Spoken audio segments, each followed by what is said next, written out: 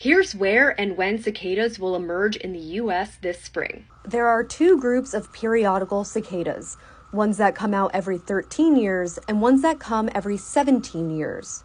In 2024, the two groups sync up, meaning there will be more cicadas than usual. So many that one expert is calling it cicadageddon, and he says we could get trillions or even quadrillions across the U.S. Periodical cicadas live the vast majority of their lives underground. Then, at the end of their 13 or 17-year cycle, they emerge, only when the soil reaches 64 degrees. This is expected to happen in May. But where will these broods emerge?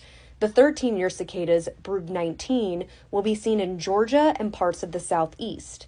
The 17-year cicadas, brood 13, will be seen primarily in Illinois. Here's a map of where the dual cicada broods will emerge. Will you be able to see cicadageddon where you live?